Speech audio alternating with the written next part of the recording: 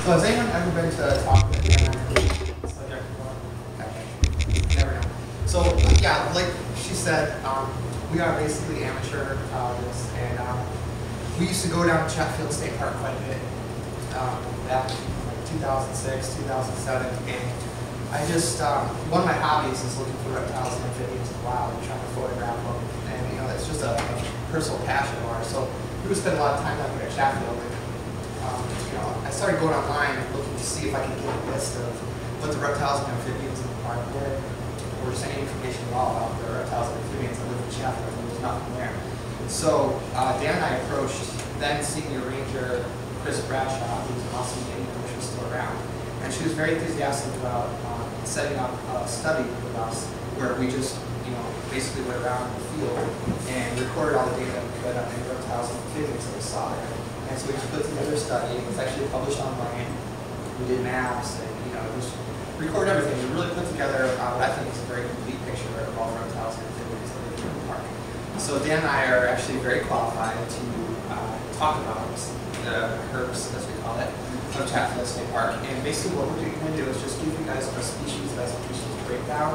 We're just going to run through every critter that lives here and just teach you about its natural history, you know, diet and all of that kind of thing. And then at the end we have a little bit of a quiz for you that Emily insisted we do. That's not true. To see how much you retained. And I believe that all of the answers to the quiz are somewhere in our presentations and talks and things like that. So Dan and I each put together a PowerPoint, and he's mostly personally interested in the amphibians.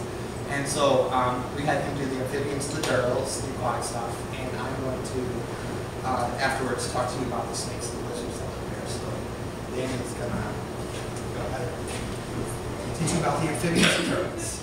So, as he said, amphibians and turtles in Chatfield State Park. We'll go ahead and get started relatively quickly because there are a lot of facts and different information to wait, before you start, can you tell us how you got interested? Why is herpetology cool? Actually, Joe got me interested into herpetology. I mean, I've kept reptiles when I was a kid and always had a passion for fishing and getting outdoors and doing a lot of different things like that. But when I met Joe, he said, let's go out and let's go herping, and this is pretty much where I got started. So about 2006, I believe, like I said, we got started and started walking around. And, I mean, the first time you flip over a board or a rock or something to that effect and you see a snake under and you have no idea what it is, it's something you'll never forget. And from that point on, I've just been absolutely hooked. So we go all over the state and do different surveys and work with different groups and look at different people and just do it for fun. And it's just something that's really exciting to me. And I have a 5-year-old daughter, and I love getting her involved and getting outside and just walking around in nature and kind of exploring. So it's something that we can do and feel comfortable knowing somewhat where dangerous things are and where safe habitat tends to be. So it's just something that I think is nice to pass on to children. In general, it's something that I don't think I'll ever get sick of doing. So as long as I can get out in the field, it's just a lot of fun.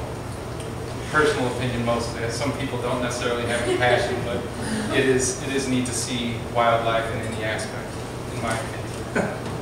So first we're going to go through what we have here. 1 salamander, 2 turtles, 1 toad, and 3 frogs. 1 salamander is pretty much statewide, and it is the tiger salamander. It's the only salamander that lives here in Colorado.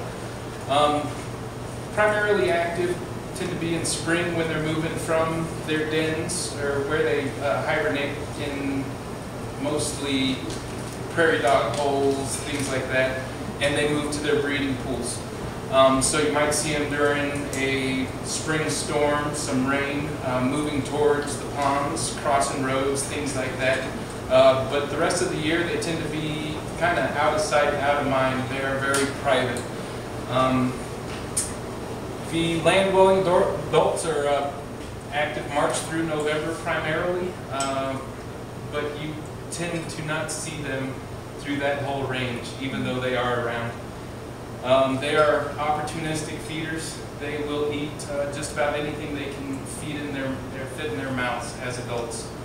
So as they develop, they are born into the water and they are in a water dog stage where they have gills that come out of their head, and as they mature, some of them go to what they call terrestrial adults, where they'll walk. Some of them will continue to stay in their larval form and turn cannibalistic and eat actually other tiger salamanders. And they tend to get very large, and they can stay in the water indefinitely, or they can mature later on in life and actually become terrestrial. But we do have large females that can produce up to 1,000 eggs in one season. They are eaten by raccoons, coyotes, aquatic turtles, garter snakes, a lot of different birds and fish. And they're not poisonous or anything to that effect. They're pretty docile. And as you can see, we have one on the table there. This is one that was brought to me many years ago. Yep. As a little guy that was actually crawling across the snow. So they're really tough, hardy animals. He was found in October. You said it was 25 degrees. Yes, it was 25 degrees outside when he was found. So if that gives you any idea how tough these guys are. How big do they get? They'll get a good size bigger than that. They'll get about, I'd say, 8 to 10 inches generally. From head to tail. From head to tail, yes, snout to the end of tail. Say And about. those cannibalistic ones that stay in the water that you were saying have the record for being the largest. They get really big. What determines if they become cannibalistic or terrestrial? I don't really know. I mean, I would imagine it would be probably something to do with the amount of food that's provided, and if they're thriving at that. They say that there's some things that happen in the body, hormones and such, that would make it mature. There have been studies on things like axolotls, which is a water dog in Mexico that lives its whole life as a larval form. But they can introduce particular hormones, I believe, that make it mature into a land-dwelling adult. So it's not necessarily an unknown science, but I couldn't tell you directly what it is that makes them, they thrive. But they can stay like that their entire life cycle? They can. And they specialize in feeding on the larval stage salamanders. It's really an unusual phenomenon. And they are also used by fishermen as bait. So different things can be introduced, different groups can be introduced, and they are in the reservoir, things that get off the hook in situations like that, but they also live here naturally. Excuse me. Are they the ones that I've seen big ones floating like in Rocky Mountain National Park on like national services on those? Absolutely, yeah. This is in Colorado. That's a salamander. So Is that's that one? Here's a picture of a tiger salamander. They're beautiful. Their colors and pattern varies from, could be dark brown to an olive green to a bright lemon yellow. So they're really variable. They can have a lot of yellow or a lot of brown. Some of them we've seen just look like the color of mud. So they're highly variable. But if you see a salamander and it looks like it's smiling at you, it's probably a salamander. It's going to be a tiger salamander in Colorado, as far as we know, right? Unless it's a released pet or something crazy like that. If we wanted to find one, where should we go look? I would say, I mean, we've found maybe 3 in the park since we've done this, and it tends to be rainy nights. You might see them crossing the road. To find one of these sitting in the grass, I mean, if you live in this area, look in your window wells. They tend to be on the move, and they end up in people's window wells more than anything else that you hear of. Toads, things like that, on the move in the window wells. But as far as going out to search for one, it's a tough thing to do. their preferred habitat is really a small, shallow bodies of water without big game fishing. So like you would never want to go look at the main reservoir or some of the bass ponds around here in Chatfield. But if we were to drive around and find some little shallow cattle ponds out in the prairie around here that just mostly fill up after rains and stuff like that, if you go in March and April, you can walk around the edge and look, and you'll see them this time of year only, just kind of hanging out there because they congregate in those ponds to breed, and then in warm months they disperse. You could conceivably go and find them right now. Do they tend to like sun themselves on the turtles, or they don't? Are they under rocks, or where are they? They're just in the shallows. They All have to stay wet. Is that kind of because they like some vegetation, but I mean, we find them just nothing but mud bowl with a little water. In the park, tough to find. They're Outside of the park, a little bit easier, but a lot of traffic through here, and a lot of people. So a lot of the water, it's just not a lot of suitable habitat. Bullfrog. Yeah, bullfrogs, things like that. So Is there a time of day they're more active at night? Did you say that they not in prairie dog? the adults, when they're in the terrestrial form, do tend to go down into burrows and places like that, and that's where they find a nice moist place to live, and they don't necessarily go to water all year long. They'll be found in burrows primarily throughout the year and only move to water to actually breed as terrestrial adults. There's a lot of, they're considered a keystone species prairie dogs are because they provide so much habitat in their burrows for so many creatures. We have a history of never figure out. There have been a lot of observations of them interacting with prairie dogs a lot. So here's a big larval tiger salamander, and is this one you probably this is just This is one of the pretty, first ones I ever found. so it's a big larval tiger salamander, and you can see the gills come off, and what happens when they start to mature is these actually draw up into the body and they turn into these little nubs and they just kind of disappear into the head, and you'll start to see the pattern come out a little bit more as they come out and they mature. So yeah, it's actually really cool. And sorry to interrupt, Dan, but this is a species that you're actually allowed to take a certain amount from the wild. So if you have kids or grandkids, like you would do with a tadpole, bring a tadpole and watch it mature into a frog with a kid. This is actually a really neat thing to do that with. If you have just a little tiny glass aquarium or fish bowl or something, you can put a larval one in there and watch it, turn into an adult. It's pretty cool. Okay, speaking of tadpoles, I worked for Primrose, and this was 10 years ago, and they let us have two bullfrog tadpoles. Okay, so we brought them back, we put them in the tank and the whole bit, and one of them had passed away, but the other one never changed into a bullfrog. He was a tadpole for almost 9 years. 9 years? Yes. So It was the most amazing. we'll go into a little bit of that during bullfrogs, but basically bullfrogs have developed something, and I don't know about 9 years. I believe you wholeheartedly, but I that's unfair. had the form for Guinness Book of World Records. And I was waiting Yep, for you the might- owner you to might get sign that. it, and he passed away.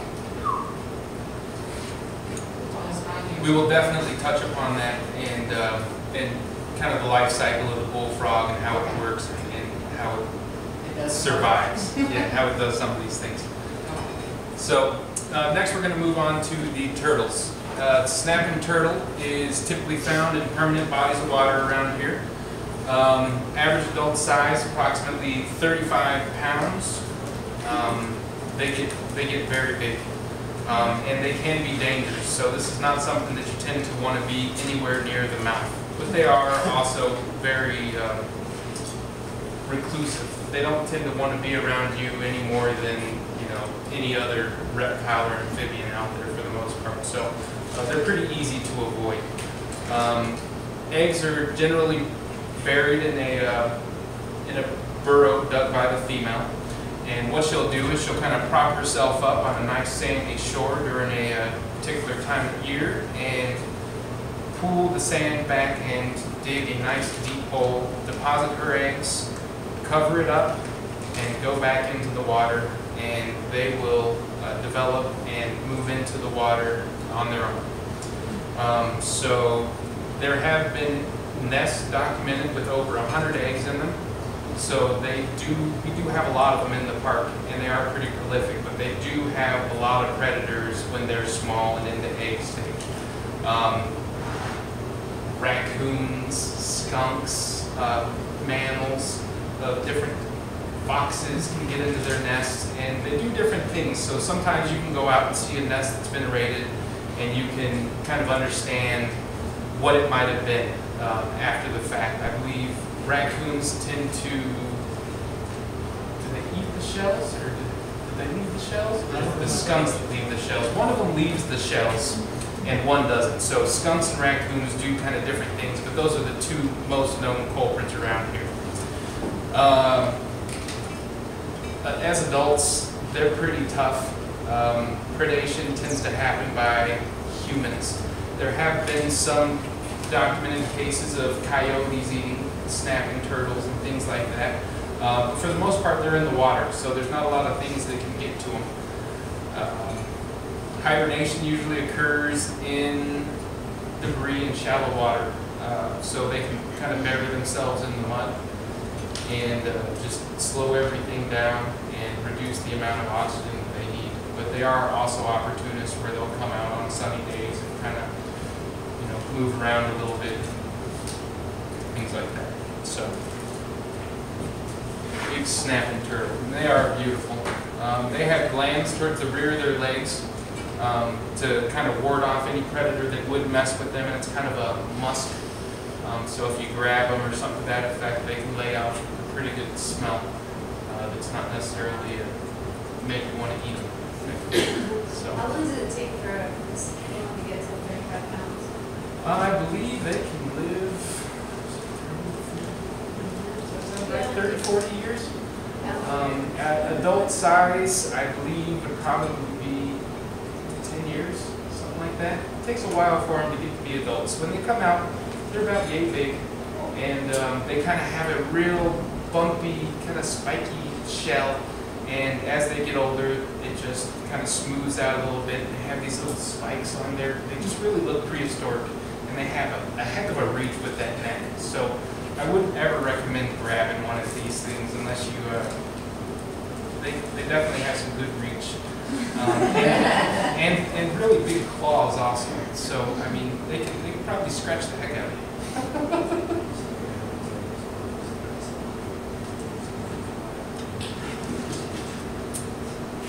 Western painted turtle. This is the official reptile of Colorado. This happened a couple years ago. I believe it was like a 6th grade class that decided that Colorado should have a state reptile, and they took it, and it was successful. They took it down to the government and let them know that it was a great idea, and it passed. So this is our state reptile. They can be found in permanent or seasonal waters, and they prefer heavy vegetation. Basking spots is where you'll tend to see these guys. A log, something half submerged in water, and they are known to kind of share with each other, and 6 or 7 can be stacked up on one particular log, and you walk up and you see 6 or 7 plumps in the water, and that might be all you see. But if you kind of creep up, they'll stand there for a little while and kind of let you observe them. So these also bury themselves in the mud, in shallow water. It has been noted that if the water isn't deep enough that the water completely freezes down to the bottom, they can freeze during winter. So it depends. About 3 feet of water tends to be what they say is where they hibernate generally. Will they actually bask with the snapping turtles, or do they only bask with their own species? I've never seen them on the same I've log. never seen them on the same basket. So. I haven't seen them in their ponds like that, but there are those. So I'm sure if the these log is turtles are in Right. ponds and But really, the muskrats and snapping turtle, blackbird. you don't really see them on that, even when the snapping turtles aren't there. Christine found one last birthday and says the baby painted turtle. This guy was so cute. It's adorable. It kept getting caught every time we went down there. Poor turtle. I haven't made it. The woodhouse toad.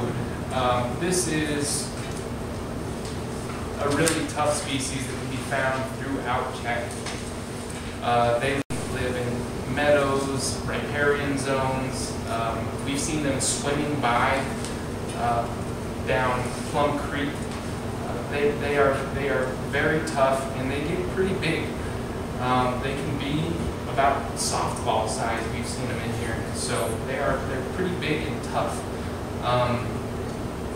Toad's defense, they have a little gland on the side of their head that can kind of ooze out a little bit of a noxious paste that if a dog gets them in their mouth or something to that effect, it can make them foam quite a bit. It can be pretty toxic. So try to keep dogs from eating toads and things like that. They got a pretty good little defense. But other than that, they're real docile. Usually, if you see one and pick it up, the most they'll do is pee on you. Almost every time. Almost every time. That's absolutely right. They have a lot of water in their bodies, and they're not afraid to use it. They breed primarily from April through June in shallow waters. So you might see them driving down the road in a small just puddle on the side of the road. And they tend to be a very dark black tadpole, and pretty good groups of them. So it's 10,000 males they can average. So they're playing the numbers game, really. Not all of those are going to make it to adulthood, and there's a lot of things that eat them. So they eat a lot of caterpillars, invertebrates, things around here, beetles, ants, just about any kind of invertebrate and things that they can get in their mouth. I'm sure that they would eat a small mammal if they could get a small mammal in their mouth. A lot of these things are just opportunists. They are going to eat what is available to them. So just because it's not necessarily documented doesn't mean it doesn't happen. It happens in a lot of cases where you see odd stuff and you're like, wow, that has never been something that I thought would happen. So, predators, garter snakes, bull snakes, along with several birds and mammals. They are a lot more susceptible to get eaten when they're small. These things, when they change, they are about 2 tic-tacs, little guys. So a lot of birds would just swoop down, have a little lunch, eat 10 of them at a time, fly off, move on to something else. Last summer we were fishing over at Chatfield, and there were little toads about so big. Is that what these were? That's what these are. Okay, on the edge of the lake? Yep. When they're smaller, they tend to have little red spots on them. They get confused with the different species we have in Colorado called the red species or red spotted toad quite a bit. But here in Chatfield, this is the only toad that we've observed. And as they get older, those red dots tend to kind of blur into the skin, and it's more. We'll show a picture here shortly of an adult. Hibernation tends to happen in they just burrow into the soil, kind of below the frost, and where it'll freeze, and just wait. We have these all over. So I've seen these a little bit here by the building, but I've also, when we did the herpetology class in June, they were right by the pond and had gone down this hole by one of the signposts and been posted into the ground. And there somehow somebody had already burrowed in there once they, or maybe there was already a burrow there when they did the posting, I'm not sure, but they're all over the place out here. I can't take credit for this beautiful photography. This is Joe, a big passion of his, so I'm using his pictures in my PowerPoint. Just gotta give all the credit to him on these things. Did you have like, does it have a sound? Oh, I do. Absolutely. All of our toads and frogs do have a call, so I'll go ahead and make sure the volume's turned up here. They make an interesting call.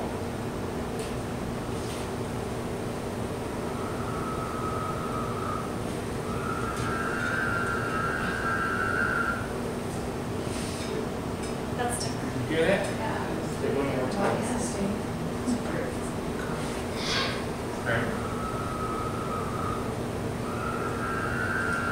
Sounds like a kid yelling. It does. It I does. can't It can see be it. It's very making eerie. noise next to you in the bushes. You know, you don't know what it is. It can be very eerie out there sometimes. At night. So no. Northern leopard frog. This is a species of concern here in Colorado. dwindle in numbers. Populations used to be pretty prevalent through this area, and they are just less and less. Tend to be every year. I think we see less of them for the most part. But they are in Chatfield and can be spotted generally in riparian areas along the South Platte and the Plum Creek drainage there, mostly prior to the main reservoir. Egg masses tend to be about 3,000 eggs, so not as prolific as the toads, but they are definitely putting a lot of numbers out there. Primary food tends to be invertebrates also, but as most things out here, they are opportunists. As they're younger, a lot of water bugs, invertebrates, things of that sort, as they're moving around, and I believe leaves and things like that also. They eat different kinds of plant matter when they're younger. So predators, the main one would be the adult bullfrogs. They just love to snack on these things. Snapping turtles, garter snakes, raccoons, fish, birds of prey, lots of things eat these guys. So that's one reason why they're on everybody's list for food, so probably why they're being wiped out.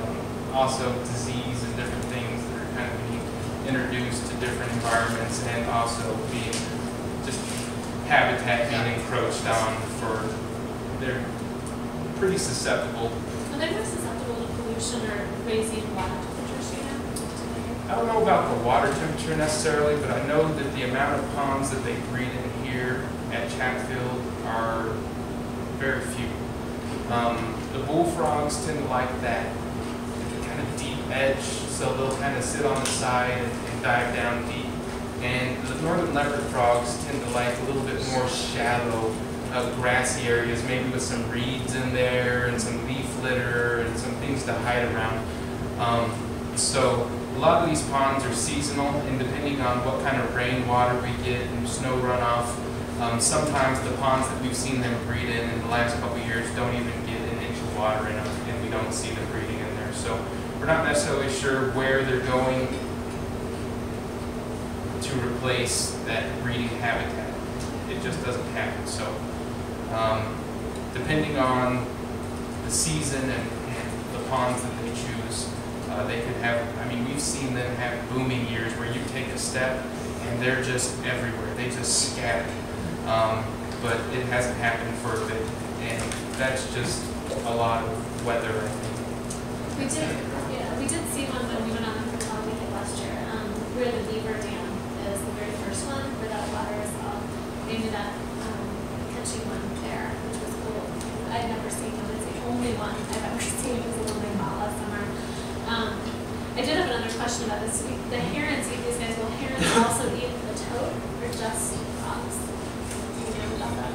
I couldn't tell you particularly on the heron and what the diet of the heron is, but I would probably think that as babies, those herons probably, yeah. I mean, as they get older, I bet it would be a tougher meal. I mean, Yeah, Is it not damaged? real palatable. Okay, Yeah. I was wondering if I it is a don't deterrent. know. small body, small amount of poison. I know they would probably prefer the That's frogs, yeah. How big are these?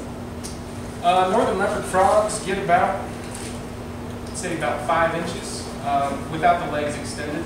Just the body's kind of snout to the tail, where the tail would be the tush. Hibernation, again, spent at the bottom of a body of water. We've seen these guys active through October in some little oxbows kind of along Plum Creek there. So depending on the weather and if it's really getting cold, if there's snow on the ground, they're again opportunists, and they're just going to try to pack on as much food and weight as possible. So again, they'll probably eat crayfish too, things like that. So they're really tough, but a lot of enemies out there.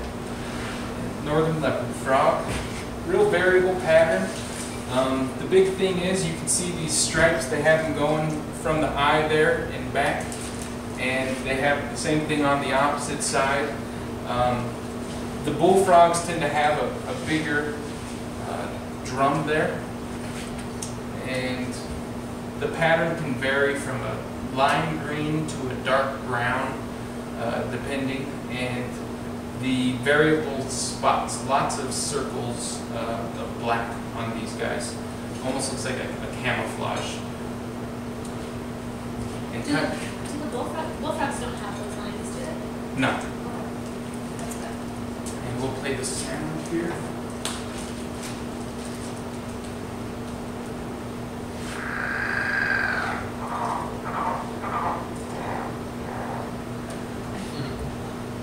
So they say it's kind of like a chuckle. And they can do those sounds in any variation. This is a male calling in the breeding season.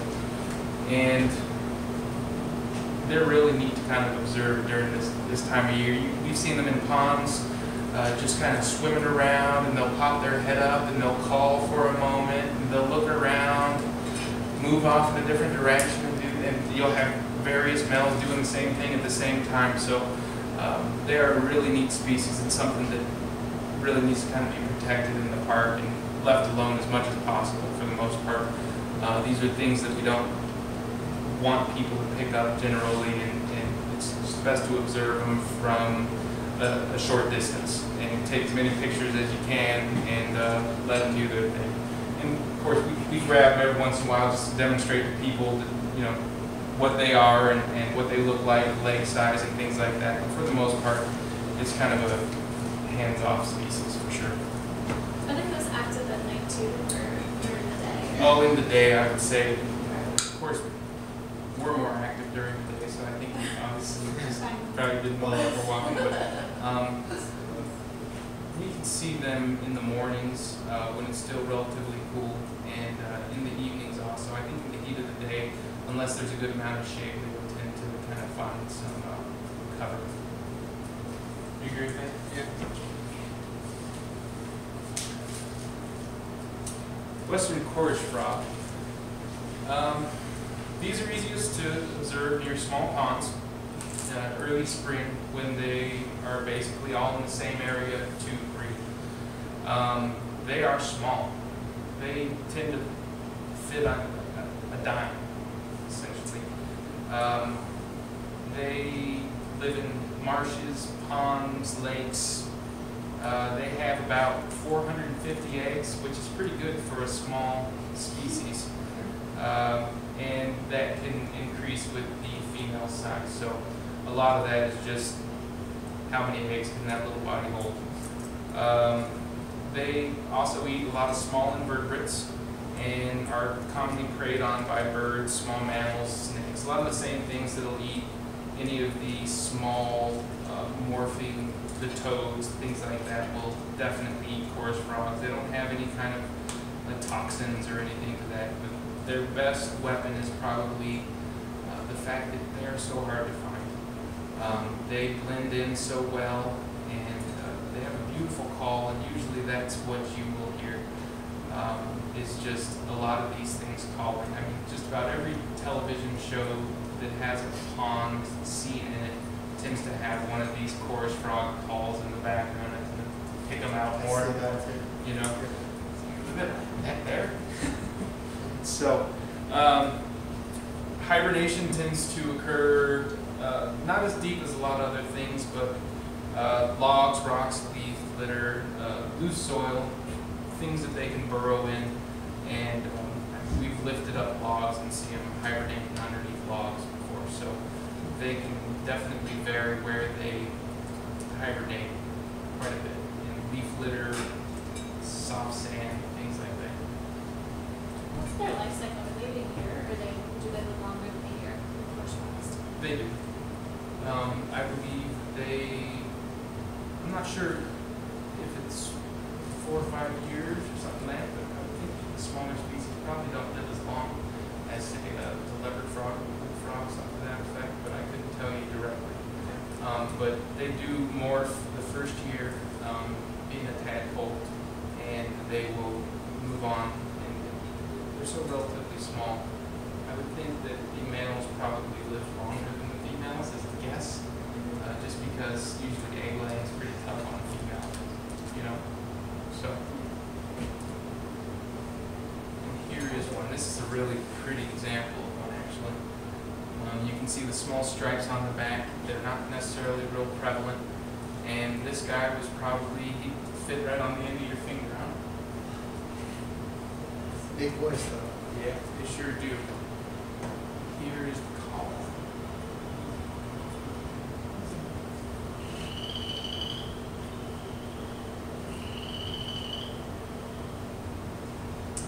They tend to say it's like taking your fingernail and running along a comb. It's just a real distinct sound that once you've heard it a few times out here, you won't be able to forget it. It's these little chorus frogs, and they have, like I said, a really huge voice.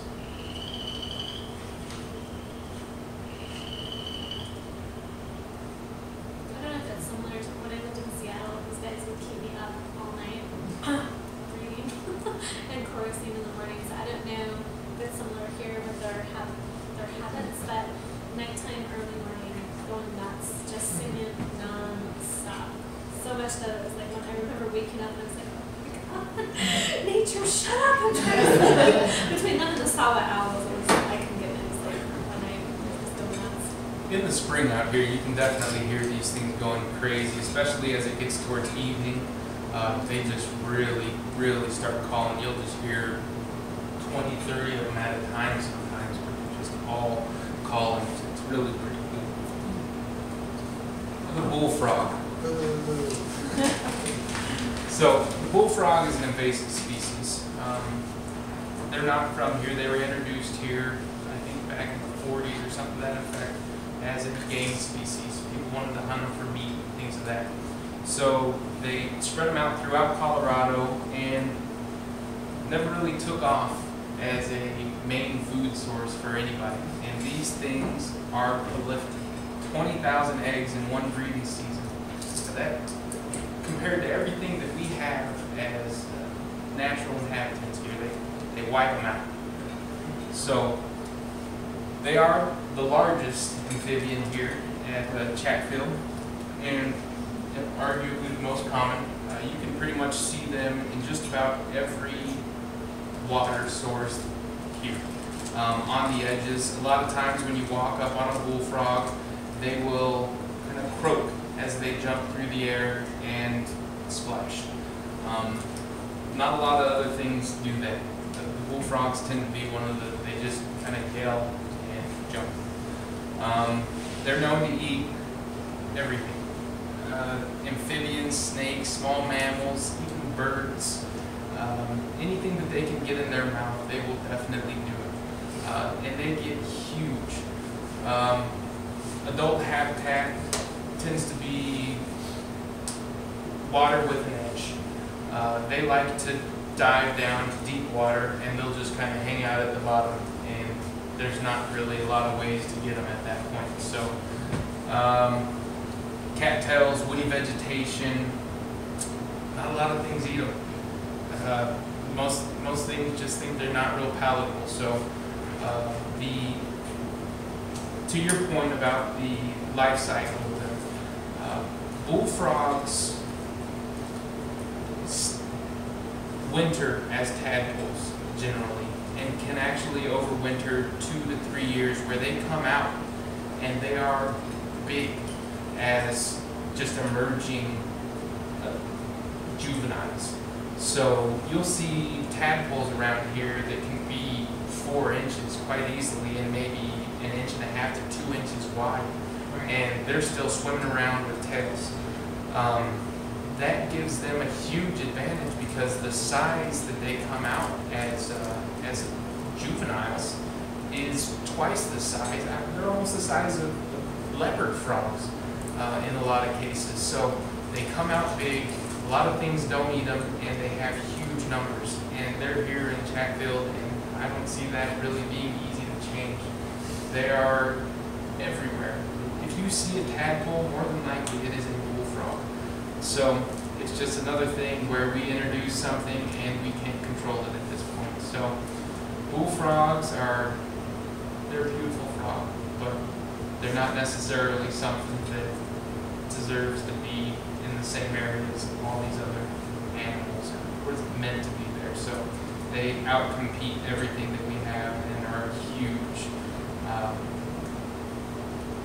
they destroy all the other reptiles as far as numbers and probably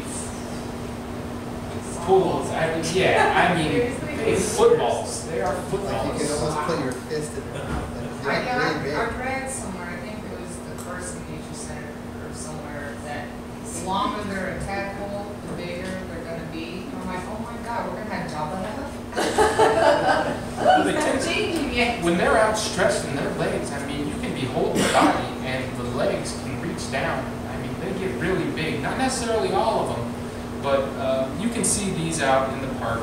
A lot of times they'll be sitting on the edge or submerged in like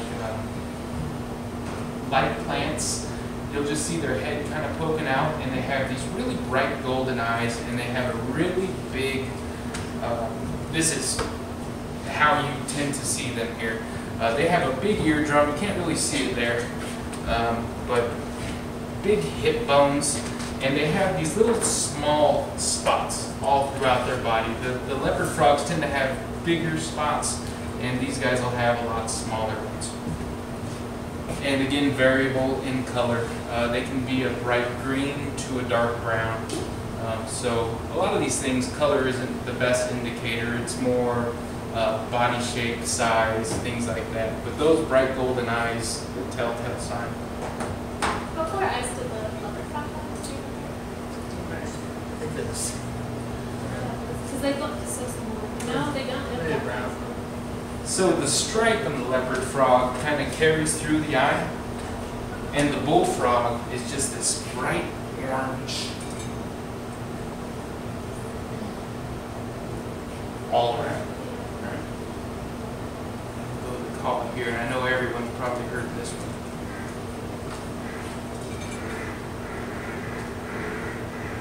duck. That's a lot of them. And these hang out a lot in muskrat. So that first little pond, the one that has the path all the way around it. You see those commonly on the edges over by the dock. I've seen them, not the boardwalk, but the actual dock. I've seen them number of times over there. We catch no tadpoles all the time in Blackbird because the most predominant thing that we catch tadpole-wise is those guys. So this concludes the turtle and amphibian portion. Is there any questions? What's the difference between a frog and a toad? Toads tend to be more Land. land dwelling. They don't hug so much towards water. So they tend to have different skin. Toads will have a more warty type of skin generally. And here at the park, it's real prevalent. Nothing has skin like that woodhouse toad. They just have little nodes all over their body. It's quite different. And frogs are very smooth here. So, Well, they also don't frogs have to stay in this somewhat moisture conditions. moist Depends on conditions the where species. yeah. Around here, worldwide, there's a lot of toads that are smooth skinned, flying like frogs and vice versa. There's thousands of species. It makes it a lot easier to talk about. But in cat general, toads. yeah. Do toads go in the water? Will they go in the water? Yeah. We've seen them swimming by in Plum Creek. Huh. Yeah. I don't know. Float down there. So this concludes my portion. Is there anything I can answer for you or any So are there questions? any differences between male and female?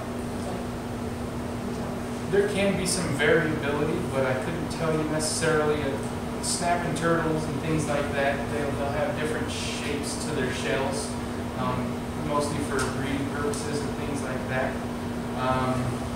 Same thing with painted turtles. Interesting thing about painted turtles is they do kind of this real elaborate breeding dance where the male will come up and he'll kind of scratch the head of the female, and if she's interested, she'll come back and kind of do the same thing. So there's a lot of different things with breeding that kind of, for turtles, that make them, the male shell be a little bit curved so that he can kind of accommodate the female shell.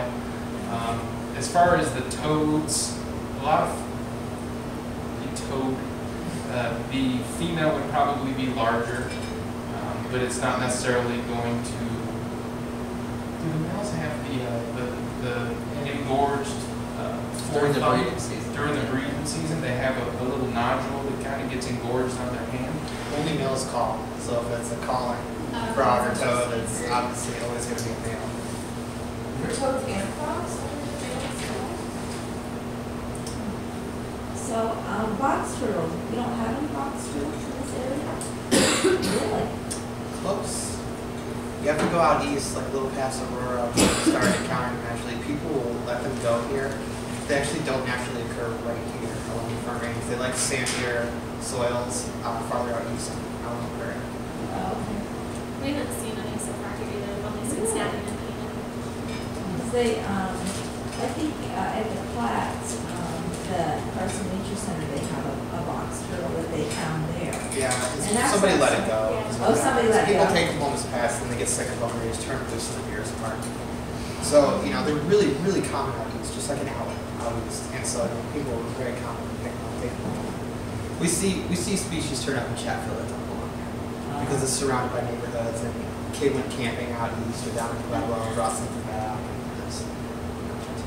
it's pretty common. Yes. All right, we turn it over to Joe. Want to take a Oh, break? yeah. Oh, yeah, Just want to take a break. Mine is great. Good. Nice job. How old is your salamander? Does an alarm go off if I go out here? No, no. It's good that we did. It's kind of hard to sit here. So thanks again, everyone, for being here today. I appreciate it. So I'm going to go over the snakes and the lizard that we have here. Chatfield. So, Before you start, will you tell us about how you got into this, Joe? did Why? that help get out the trunks? Just absolutely been obsessed with reptiles and amphibians since I was a little toddler. My dad used to drag me out hunting with them, and I would get bored and just start flipping over rocks.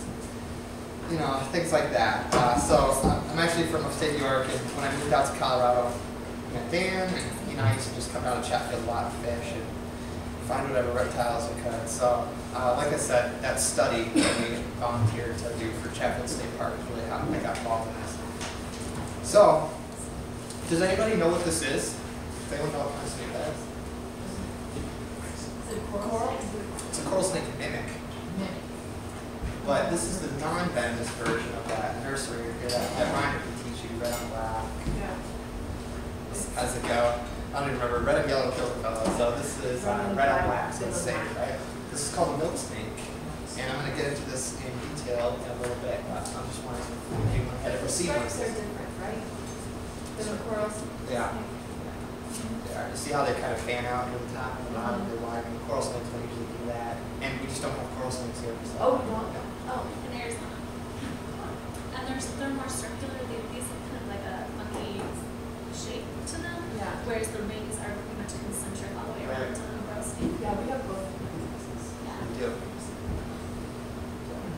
Okay, so yeah, I'm gonna just kind of do a brief overview. There are about 8 species of snakes in Chatfield, and that's debatable. There have been some sightings of 1 or 2 others, and we speculate that maybe 1 or 2 other could be found here in very low numbers.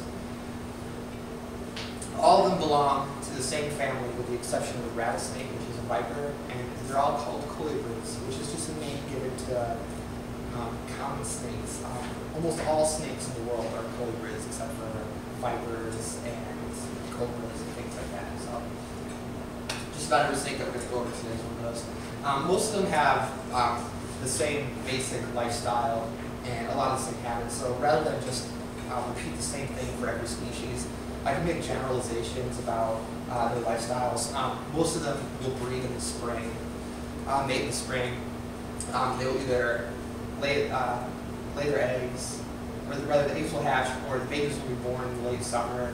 They all hibernate in the fall underground, and where there are some specific differences that are notable, I'll talk about that when I get into each species. While not always the case, for most species, the females generally grow larger than the males. All species of snakes are carnivorous. There aren't any that eat berries or plants or anything like that. Some eat insects, some eat fish, things like that. But all snakes eat live prey. That is obviously the case. with all the ones in Chatfield. Most of the species here vary their activity depending on temperature and other surface conditions like wind. So, you know, it's challenging for Dan and I to find these things sometimes because sometimes it's too dry, sometimes it's too hot. They do follow some basic patterns though. Most of them are active during the daytime in the spring when temperatures are in the 70s and 80s and it's nice and mild. As the summer rolls around and it gets really hot and dry, most of them switch and become nocturnal. So that's just sort of a basic behavior pattern that you can apply to all the snake species that live here. And one interesting thing about the snakes that live here is that they all only have one functioning lung that runs most of the length of their body. Boas and pythons have two symmetrical functioning lungs, but all the snakes here have one, and that's considered to be a more advanced development in snake evolution. They have two, right? Right. One is a depend. What's the word? Like our hybrids. Yeah, I can't think of the word. Or a non-functioning organ. That's not what we're using. So, okay.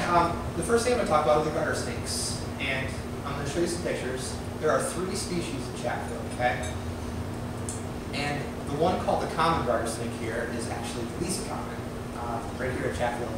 And we represent the very, very southern tip of the range of the species. So when you can find one south in Chatfield Park. We turn up in very low numbers here. I've actually never seen them in the park. My friends have sent me pictures of one that they found one over on the road that I was able to positively identify as being the species.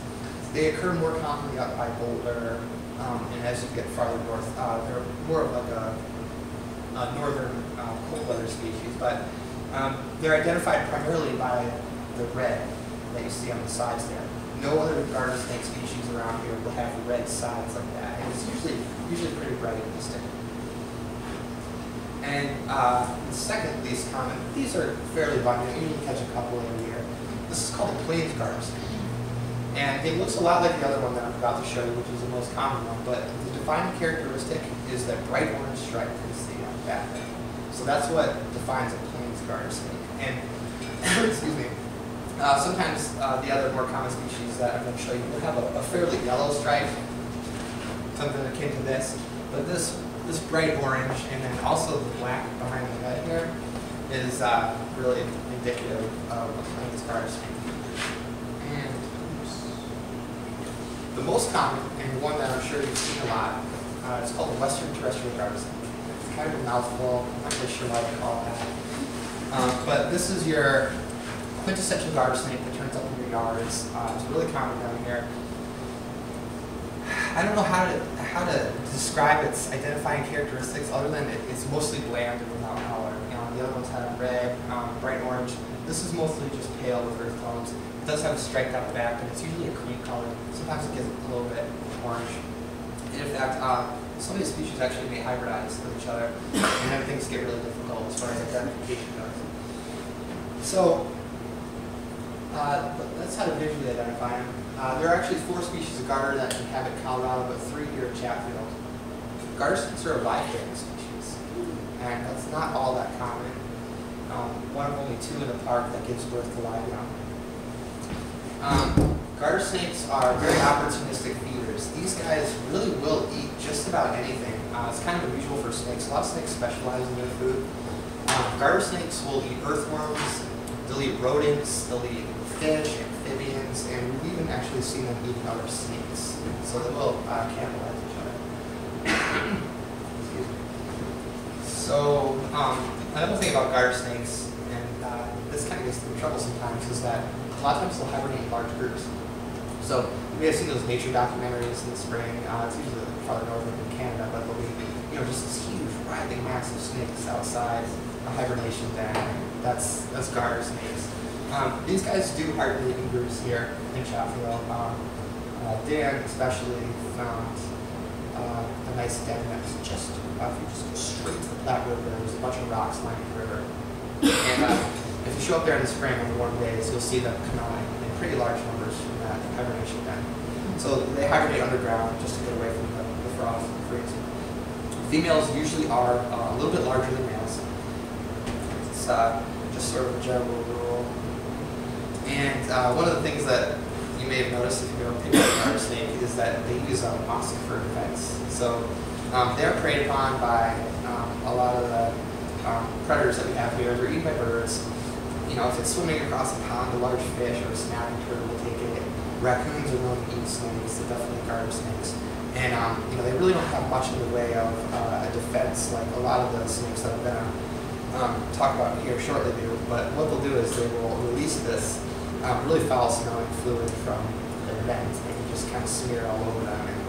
And it really sticks around. It's very pungent. I call it lady repellent or field cologne. But it's pretty nasty. And most of the species here are found near water. If you were to try to go look for one, your best bet would be around ponds and rivers and stuff like that. They're found out in the fields. You'll find them wandering far away from water. But a lot of the things they like to eat, garter snakes eat a lot of amphibians and fish, and tadpoles, things like that, worms, and those things are found near the water. So that's normally where we find all three species in Chatfield. So one more quick time. Western terrestrial is the white one. The bright orange striped plains garter snake.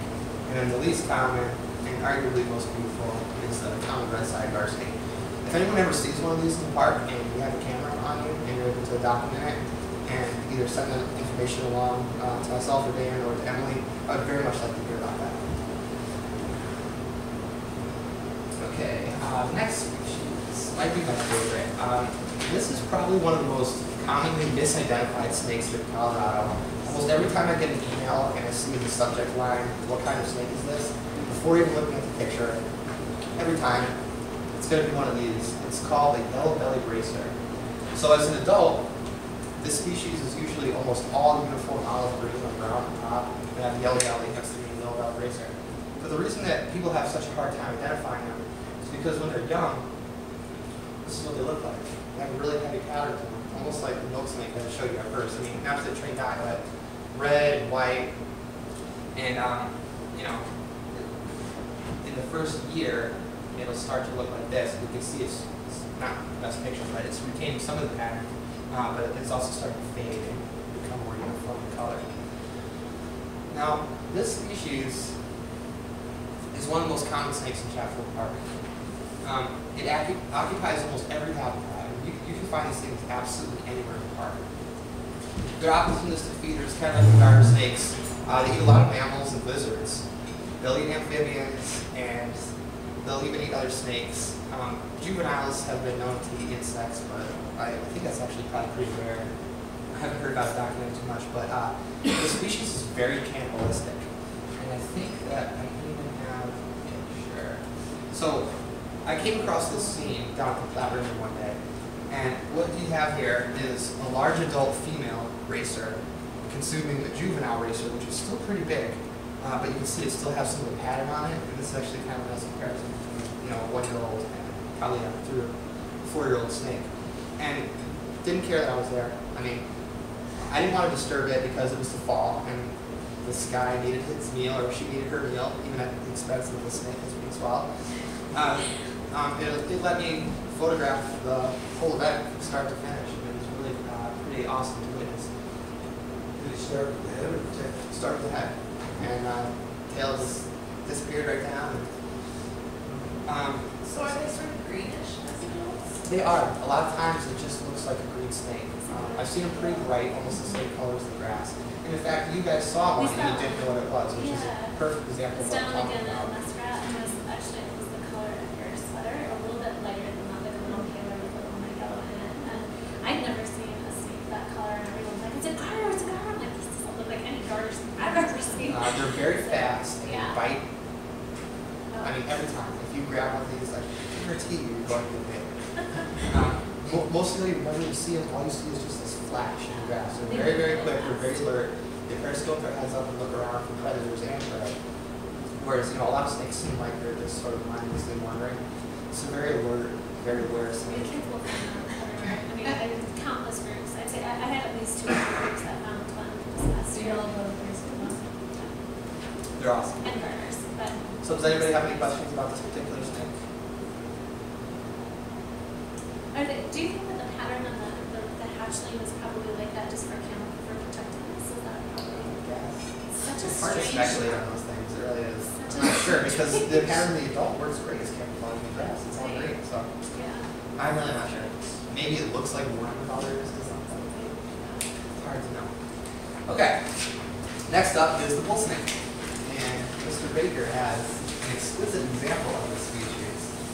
He actually, I believe one of his coworkers brought to him a wild albino specimen that was found out east a little bit.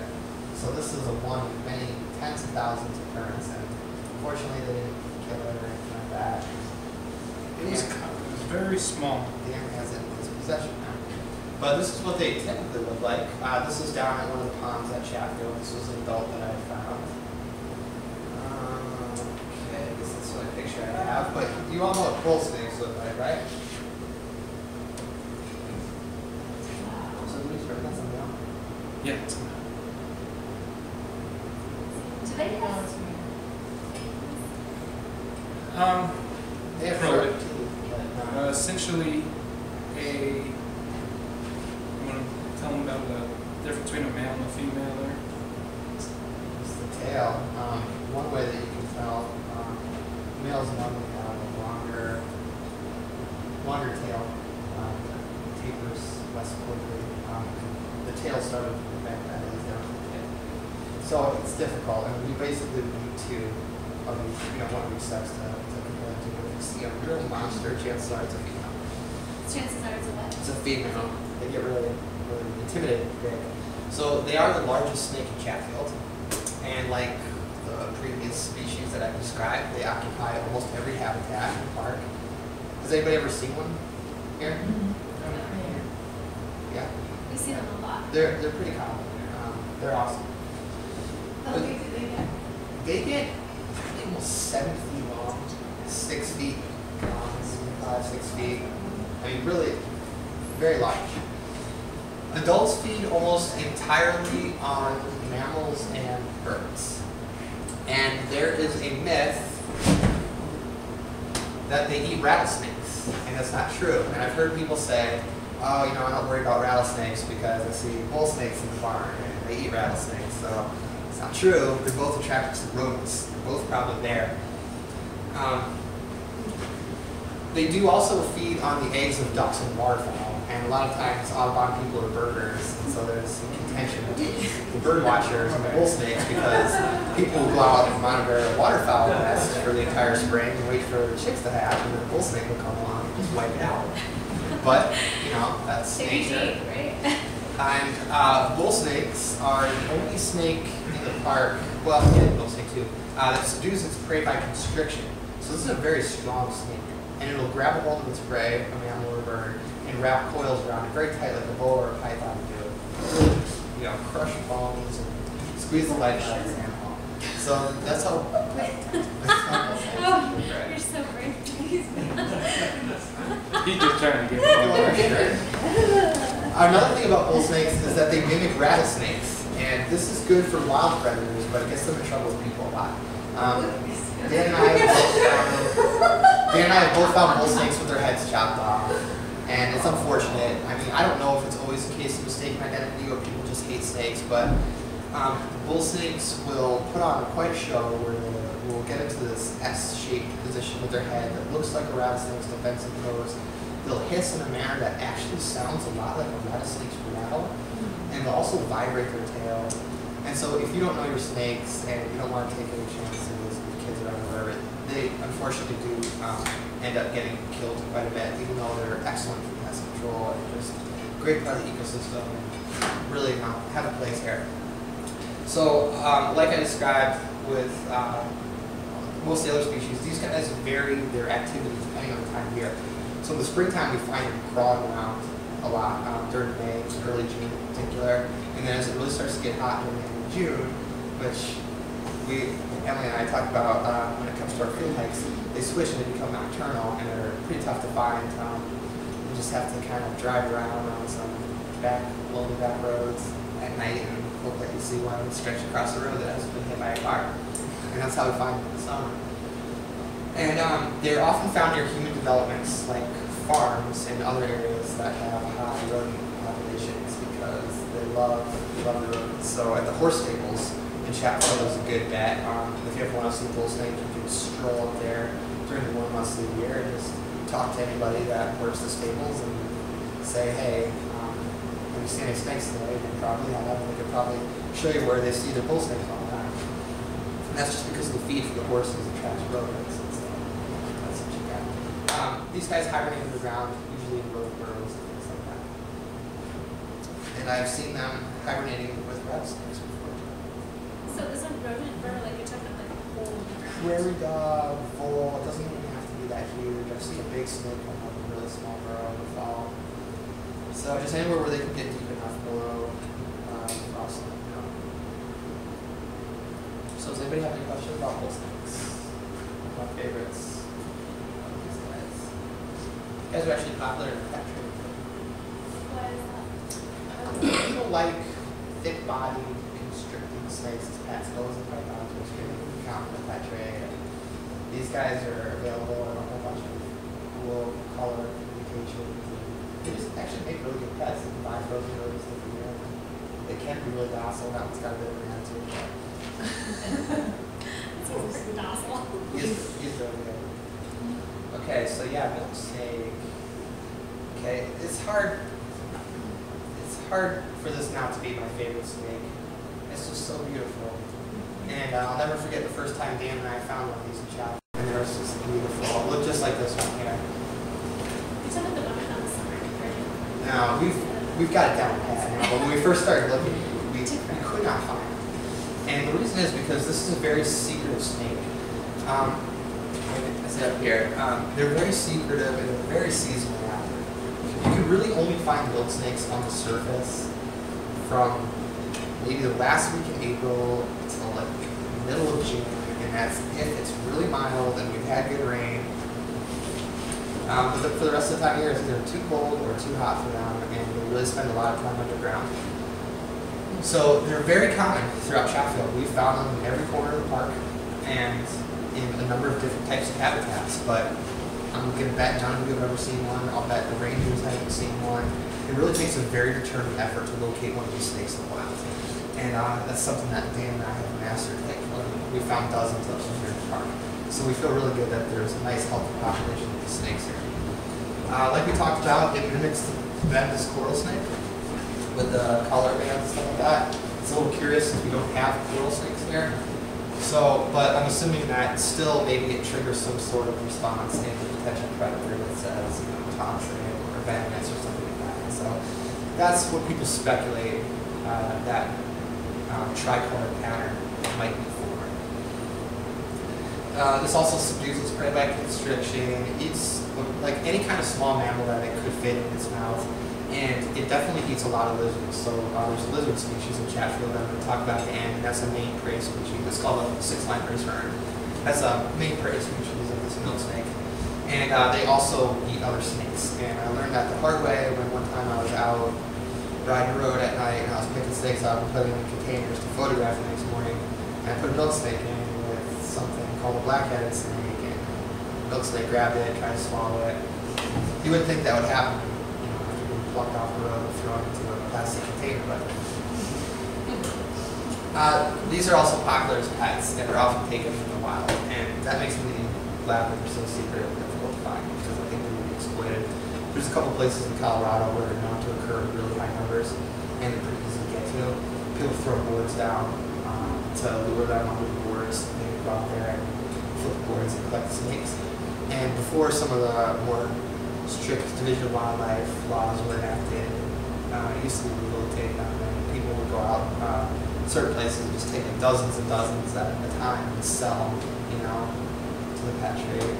It's just unsavory behavior that I don't really appreciate very much. So, curious thing about this snake is that it gets the name milk snake because there was a suspicion back in the day, the early settlers, that these snakes were climbing up and sucking milk off the udders of the cows. And it's because, again, the rodents being in the barns, the snakes were attracted to the rodents as a food source, and the farmers were seeing them, in their dairy farm. What else is there? And thinking that, why are these snakes here? There must be cows. So sort of a curious name for a very beautiful looking stick snake. And these guys are kind of variable. Sometimes they're almost white with just a little bit of black and red. Other times they have really thick bands. You can see, the youngster starts out very, very vibrant with the bright, and then, he'll probably look something like this when he's older. That white will fade, but not always. Sometimes it doesn't. And I think the ones at Chatfield actually are some of the most beautiful in the state. They just have a lot of red on them. Great. You guys hanging in there? Yeah. Okay. Okay, so next up is this curious little thing. This is called Western hognose snake. Has anyone seen one of these before? Okay, well, hopefully you'll be able to identify it for you. This, what they call rostral scale, is a specialized scale adaptation that we suspect is a burrowing tool. So these guys really like soft, sandy soils. Oh, you're fine. We find in Chatfield occasionally, but only out in the sort of prairie, sandy habitat, kind of near Highline Canal, if you can picture that, and that river, it's a huge open sandy area out there. And there was also one hit by a car right in the entranceway to the building that we're in right now. So they turn up, but they're not common. So I would say this is probably the rarest snake in the park, maybe, that we have definitively documented to live here. Always active during the day. Never seen a hognose at night, ever, ever. They love it really, really hot. When all the other snakes are underground in the summer hiding from the heat, these guys are just out crawling around, just looking for lizards to eat or something. But it's really incredible. So they're very much a summer, daytime, hot weather species. Like I said, they like sandy soils, so we're coming out east. Still, they'll prey on baby rodents, they eat a lot of lizards, and they also eat reptile eggs. And people suspect that that burrowing scale on the nose is not only so that they can get under the soil, but also so that they can root out the eggs of, say, turtles and other snakes and things like that. So they're very well developed sense of smell, and they have that specialized tool for digging the sand in them. They'll get in there, consume some eggs. Another really interesting thing about this species, and I wish I had a video of this, is that they feign death. And you may have seen this on a nature show or something like that, but hognose snakes, this is something that they do. And the species that we have out here doesn't really put on quite the dramatic display that the one, the eastern hognose snake in the eastern United States does, but it still will do it. And it's especially, it's easy to get them to do it in the presence of canines. So like if you're walking your dog and the dog starts sniffing the snake, and they think that that's a response for the local canine predators that we have around here, like coyotes and foxes and things like that. It's to make them seem like they're dead and unappealing to eat. And what they'll do is they'll flip over on their back, they'll open their mouth and stick their tongue out, and they expel this fluid from their mouth, and they'll get the musk into it and all that. And they really just look and smell like they're dead.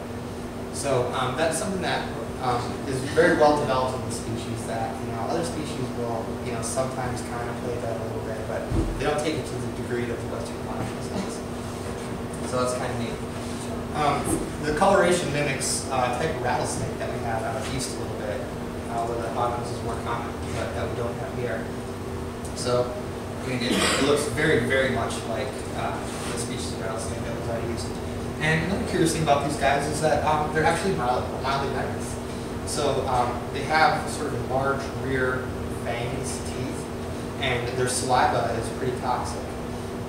And so, this is like a point of contention among scientists and things like that. But, compared to the racer, the bull snake, or something like that, these guys have large fangs and a rather mild, toxic saliva. But fortunately, they almost never bite. I mean, I've handled dozens and dozens and never been bitten. It's just weird. They just won't bite. So that's good. So the venom and the fangs are used for prey. And a lot of times, it's something like that. So they feed on frogs, toads, small mammals.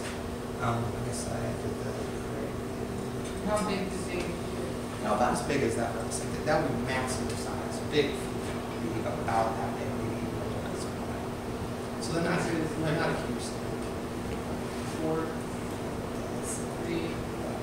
Hey, they're kind of chunky, they're pretty fat and stocky snake. They're not long and slender like a lot of them. Is this one from here? We do. Is this snake from here, from Chatfield? That rattlesnake? Yeah. No. This, It is? yeah, this was actually hit near the stables and was given to me by Susan Perman. Oh, yeah. She had frozen it and when we were doing a presentation for junior rangers. Okay. Hit by a car, unfortunate, Yeah, but at least it's one of yours. All right, does anybody have any questions on this very You just curious want to test it. little species? This is kind of a unique one, so if you're any questions about this, let me know. How do you preserve it? it's alcohol, just rubbing off. So here's a more full body shot of a couple of babies.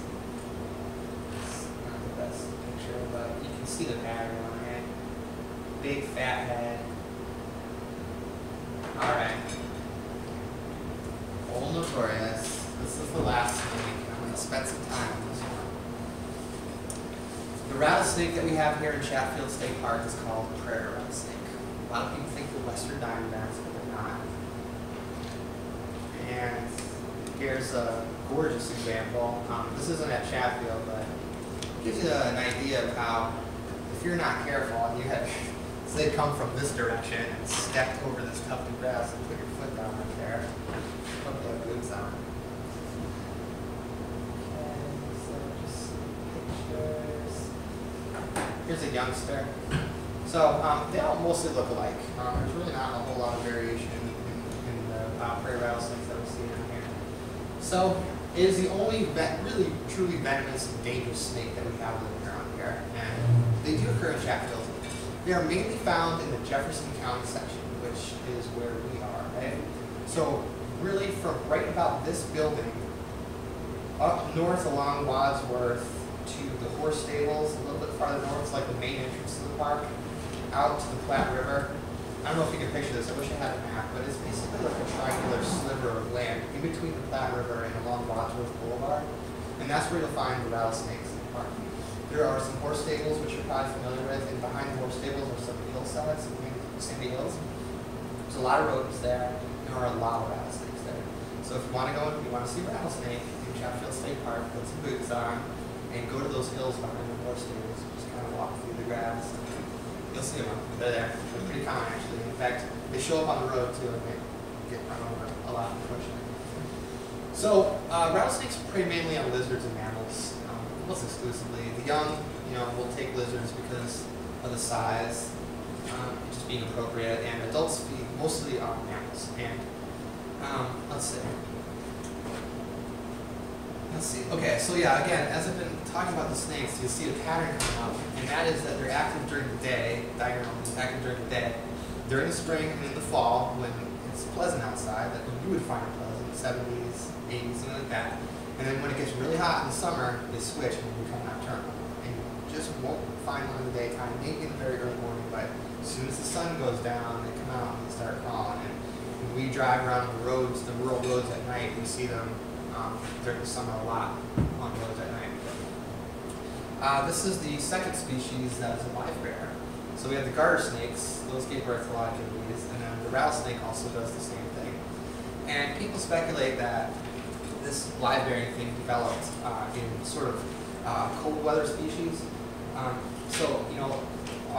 adult female snake that it has young developing inside it is able to thermoregulate, whereas if you deposit an egg somewhere, it's pretty much at the mercy of the elements, temperature, predators, whatever. But this female snake can carry the babies with her and bask in the sun or cool off if she needs to.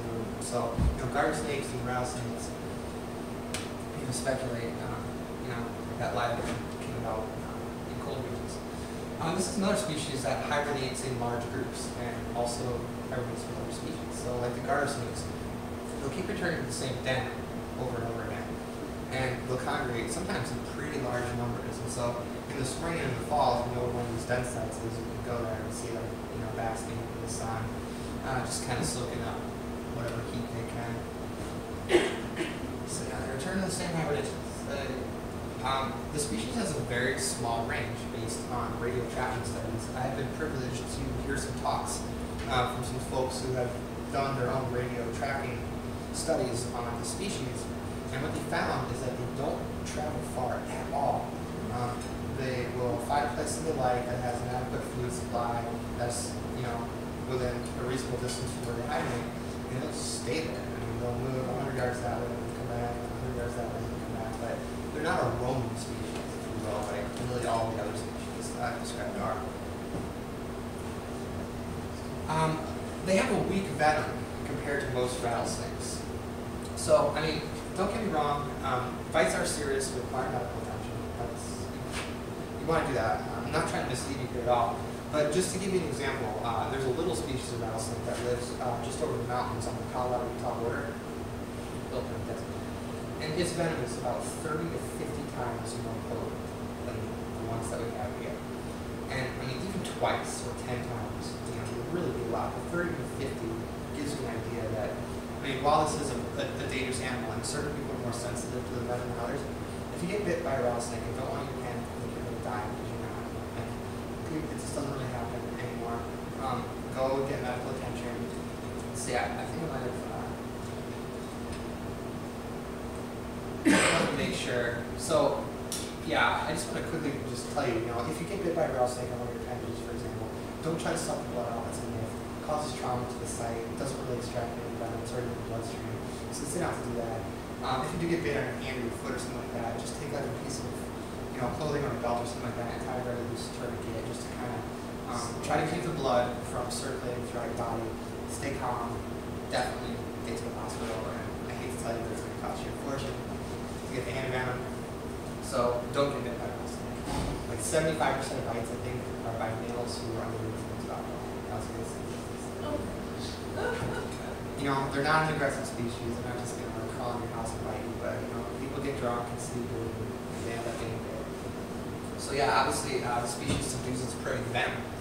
It has muscles on the head. I'm not sure you can see the head of mine too well, but the rattlesnake has a very thick, distinct triangular head, right? That's distinct from the body. And it's because there are two big venom glands right here. And it has muscular control over this, and it's able to, you know, determine how much venom it wants to inject. And sometimes it'll do what's called a dry bite, which is it knows that, you know, you're not prey, and it doesn't want to waste its venom, it just wants to give you a little warning. It'll just kind of tap with its fangs and not squeeze those glands and inject that venom. So that's, you know, for me, that's kind of a hopeful thing if I ever do get bit. That's going to happen. Is the myth of... What's that? I've heard, is it true that don't get bit by the younger ones because they don't have control? Yeah, I'm glad you brought that up. I would much rather be bit by a baby rattlesnake. They've done tests. They haven't been able to find any difference between the toxicity. So, like, the baby's venom isn't more toxic. Another thing that's been proposed is that the babies don't have quite the control over the amount of venom they inject versus the adults, or maybe they just get scared and really just have to do that. That's possible. But just in terms of sheer volume of venom injected, I would much rather get bit by a little baby rattlesnake than take a really bad bite from just huge adults. So thank you for bringing that up. Like I said, rattlesnakes can control the amount of venom that's delivered. They've proven this in studies. Yeah, myths. Let's get this. So for treatment, they have something which is called antivenom. It's a horse serum. So what they do is they inject a horse with very low amounts of venom, and the horse builds antibodies, you know, to break down the venom. We extract those and concentrate them, freeze them, and they, you know, the mixture that we get in the hospital would be a combination of actually this species, cottonmouth, and some other thing on the West Coast, and things like that. So that's how antivenom works. It's actually called antivenom. So these tail segments, the rattle of the rattlesnake is made out of keratin. I think that's where fingernails are made, right? Yeah. So what happens is the snake sheds its skin, and most of the time, when it does that, a hard segment just sort of gets deposited and formed at the end of its tail. And you cannot accurately tell the age of the rattlesnake by counting its rattles. That's another thing. Obviously, the more it has, the older it is, you know, because it takes time for those, you know, to build. If you see a little one with a little bud, but no, you can't, you know, there's no one-to-one comparison where, you know, 10 segments equals 10 years as well. The muscles that shake the rattlesnake's tail are some of the fastest that are known in the animal kingdom. We thought that was pretty cool. They're able to fire 50 times a second, which is pretty neat. So that's what gives that buzz. Another interesting thing about rattlesnakes, which is not something that we see in any of the other species here in the park, is that males will combat for females. And this is, again, something that you may have seen on Nature Show. But the males will sort of try to wrestle each other. They'll intertwine, and their heads and necks will raise up, and they'll try to push the other one down and dominate it physically like that. And that's how they win the right to mate with whatever female happens to be in the area that they're fighting over. So I've never witnessed this, unfortunately, but I know people that have, and I just think that would be the coolest thing to see. Can you tell the difference? Because I know at least the rattlesnakes in Arizona, they do that same thing when they're mating. They intertwine like that and they stay all wrapped up in each other while they're mating. Yeah, sometimes they will do that when they're mating. You can usually tell the difference. A lot of times, if it's a mating, just an example of mating, you'll see the female maintains like a little posture on the ground, and the male will kind of go on top of her and kind of ride her, and he'll be messing with her a little bit, but not that deliberate, trying to get above and push the other one down so much. That's more of a male combat behavior.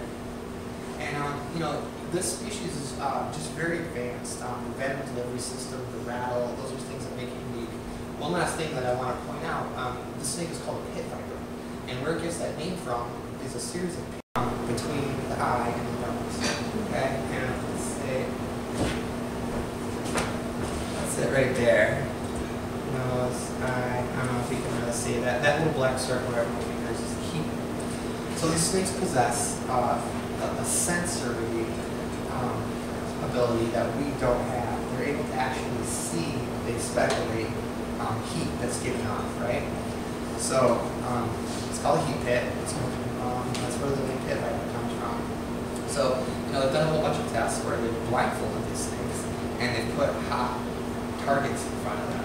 And in the dark, the snake is very accurately able to pinpoint, the warm target and hit it just by using those heat-sensitive pits.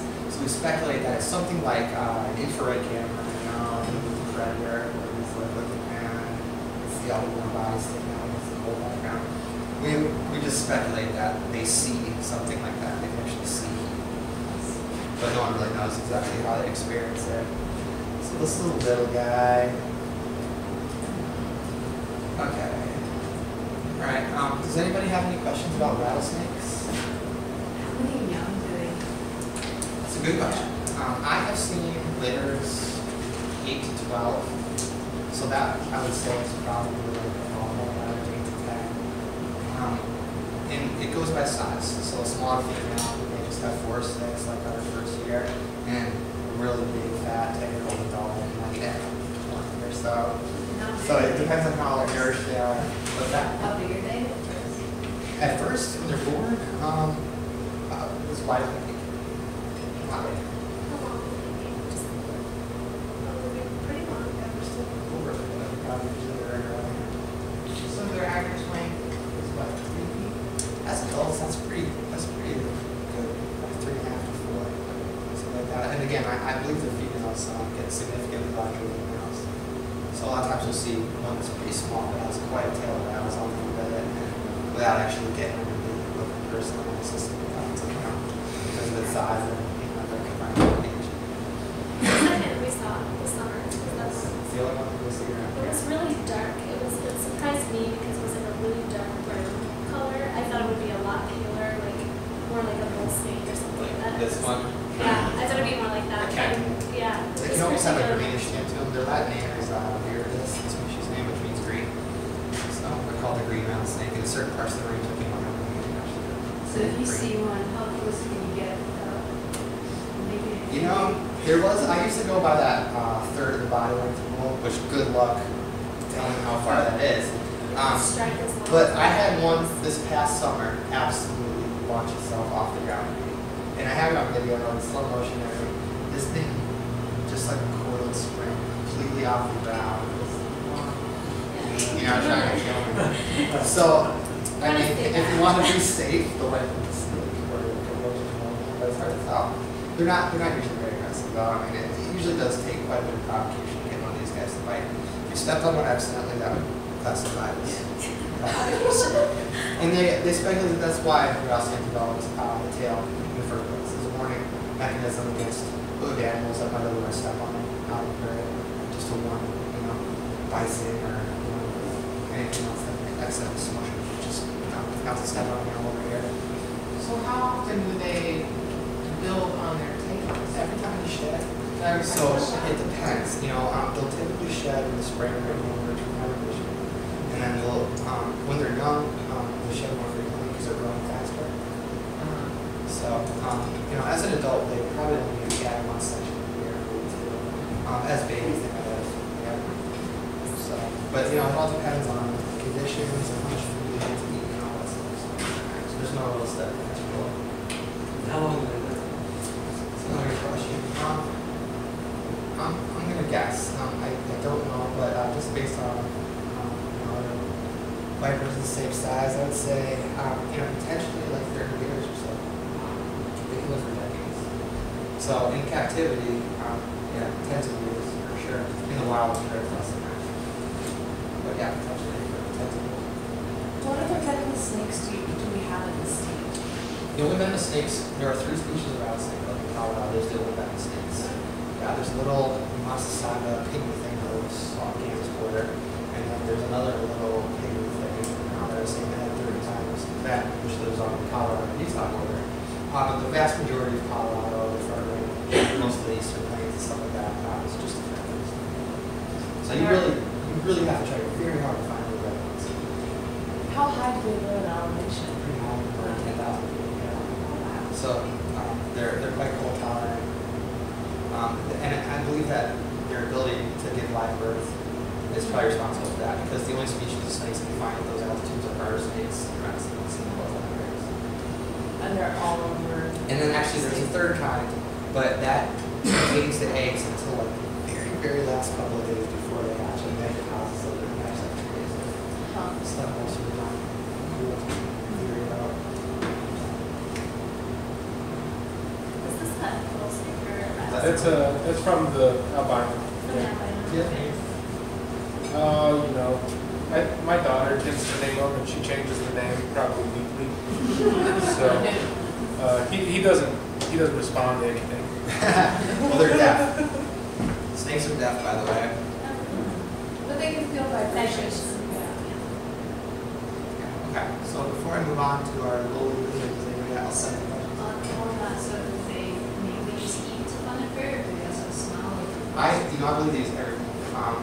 They have good eyesight, amazing sense of smell.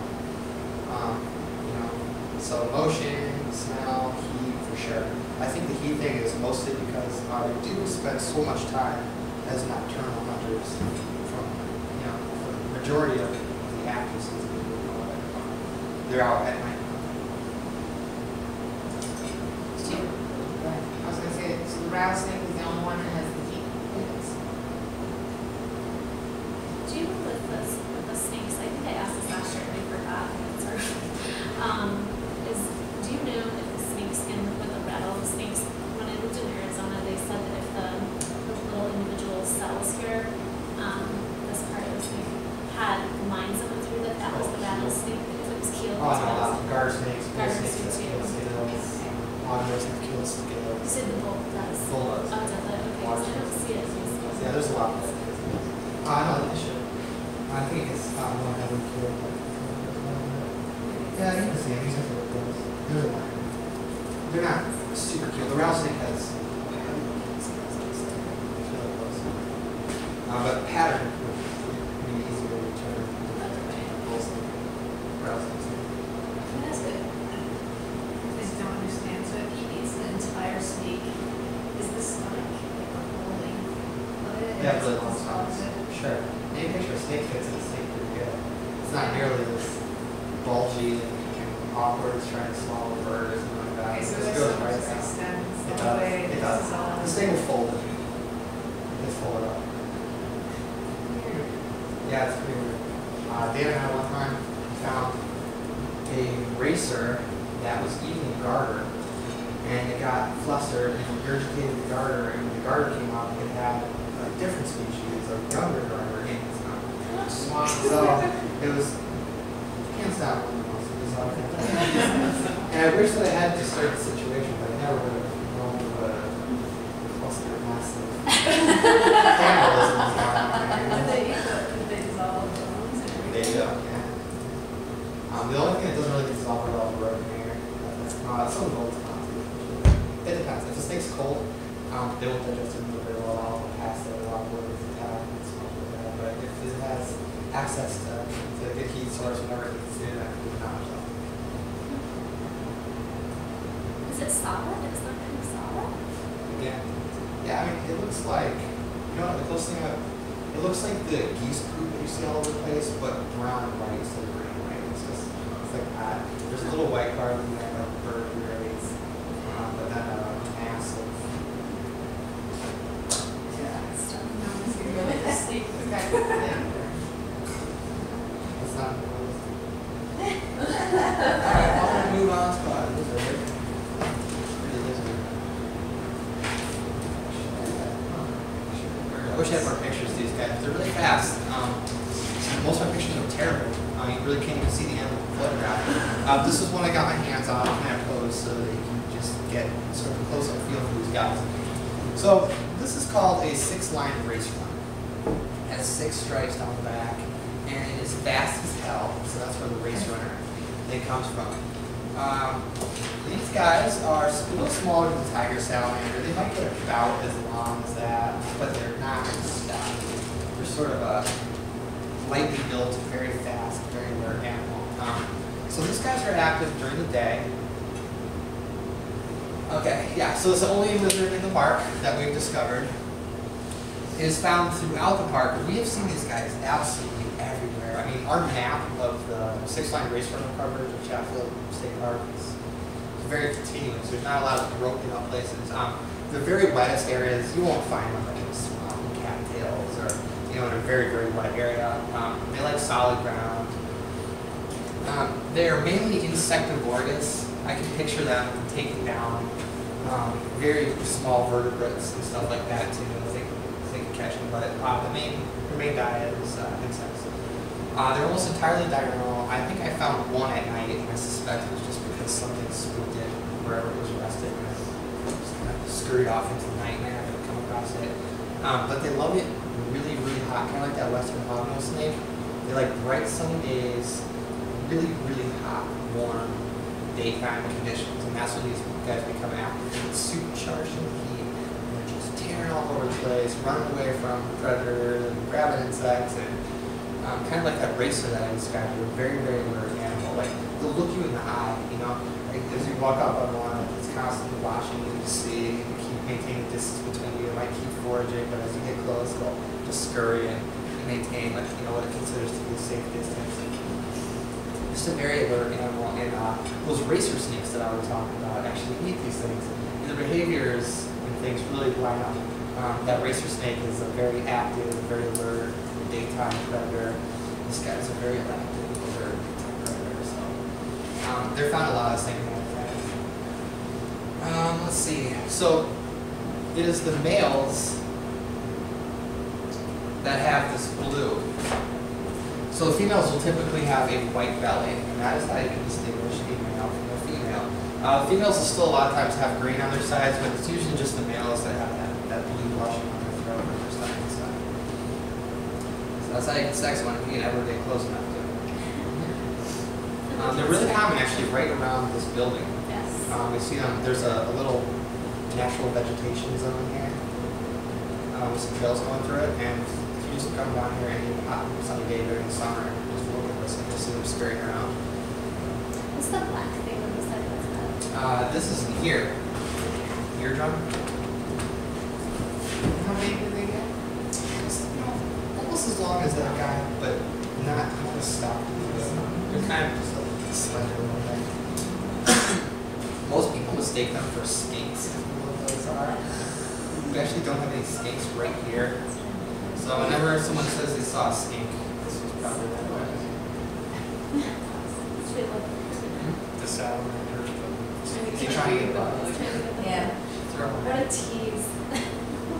You should feed them. Like a lot of lizards, these guys will drop their tails as a defense mechanism. So if it is grabbed by you or a snake or something like that by the tail, they have breakage points in the vertebrae of the tail that just, apparently don't seem to hurt too much, and the tail will, wriggle and flop around all over the place. And it's supposed to be like a diversionary tactic to kind of give the predator pause for a second and give the lizard a chance to escape. And juveniles are born in the late summer, and they're really common. Like in October, September and October, something like that. If you're walking around on a nice warm summer day, you see these tiny little lizards, and they have bright blue tails as babies, all set to them. So I wish I had a picture of that, but Where do these guys, like, do they hang out in rocky areas? No, Like, where do they I should have nest? mentioned that. They nest in sand. Baker and I have actually witnessed females laying eggs in Chapel. Oh, And it was just on a little sandy hill. There was just, very loose sand, sparse vegetation on the side, about right along the ponds where snapping turtles were laying eggs right alongside. And they just burrowing down. They made a little burrow, and they see where their absence eggs in it. So that was kind of an experience we got to witness one time. We saw snapping turtles and 6-9 witch runners laying eggs right next to each other. so do they do, like, I know the snapping turtle here lays its eggs by an anthill, so it's dirt that's been turned up. Are they doing the same thing? Are they finding anthills too? I don't frequently? know. That's a good question. I don't know the answer to, but I just thought it was curious that they were laying, and there were several females laying in the same spot that the salmon turtle was. So it's something, I don't know if it was the soil or what, but both species found it very desirable. So yeah, I don't really know what else to say about these guys. It's just nice to have them in the park. They serve as a food source for a lot of important things, and they eat a lot of insects and things like that, which is nice. They're the ones that do the push-ups. Yes. Those are What tips more on the tails? reptiles will do that sometimes. The feel blueberry like fence this is is nice. But those do that really dramatically. Do we have this here? We have looked. We have not been able to find the park. They mostly be crocodile problems. They don't have any crocodile problems. So we've thought maybe around the dam. If someone had thrown some there, that they would have taken out and stuff. We haven't been able to find pockets. Some reports of right here on the building. Really? I can see it. We're so close to the water. But they don't do the push-ups in the because I feel like I've never seen them do it. unless it's Lizards, all lizards seem to do that. Iguana is like, yeah, it's like a, high ladies, territorial. It's like, get away. Trying to intimidate the rival males. So yeah, reptiles and amphibians really don't get a lot of praise or attention or, financial resources and stuff like that. But, if you care about the birds or the fish or the mammals and stuff like that, then it's, important to realize that these guys have a very crucial role in the health of the entire ecosystem, both as predator and prey. They big burrows, all kinds of stuff. So it's just something to keep in mind. I imagine if this was a bird talk, it would probably be a lot more. But we love the reptiles and amphibians.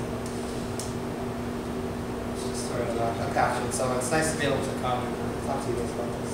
And we do have a quiz for you. I don't know if you want to take another break or if you have any questions about anything. Let's go for it. You guys run out of steam. Bring it on. Just want to power through it. Alright, Dan's going to be Alex Trebek. Now, do you guys have sheets for this? So we have it's basically, composite PowerPoint. We have some photo identification. We're going to say, what is this? Dan's got some calls he's going to play and see if you can run those. But do you guys have something to write on? They can write on the backside. Okay. We're not playing for money, so.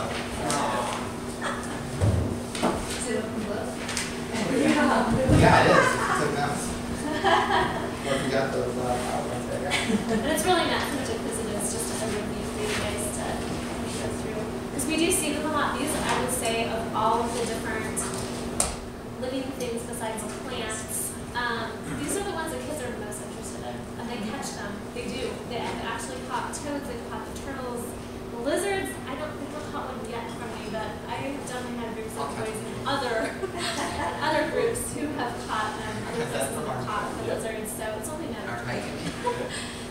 these are the ones we do see the most, and the kids really want to know about it, so I highly encourage you guys to pay attention because everyone wants to know about this stuff, not just the kids, but adults too. So, on average, what frog species found in Chatfield produces the most eggs? Woodhouse. What is the bullfrog? You're a bullfrog. We'll have Phil do our music for us. Which of the following amphibians deposit egg masses in water? Just a moment to think about it, and I'll just start eliminating.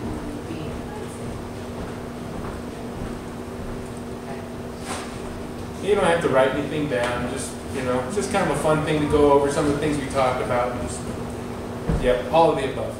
All the amphibians lay their eggs in water. Why don't we do hands? You wanna do that? You want to do that? Question and some of the things they added. Which species of amphibian makes the following call? Let's see here, let's do that first.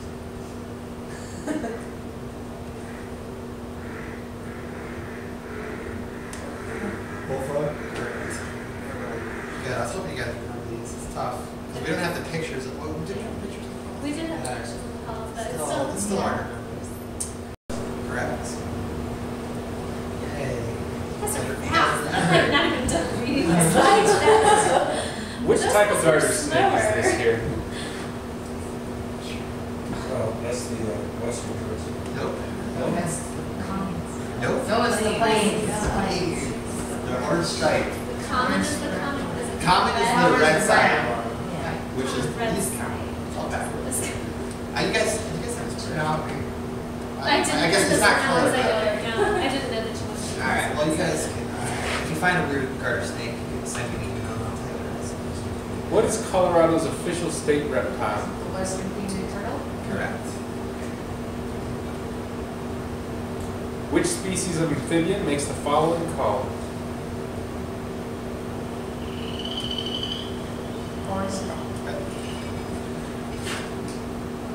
I would love to see you try to find one. Yeah. It's easy to hear them, but That's your if you duty. hear a chorus of these one time, go try to find one. I challenge you.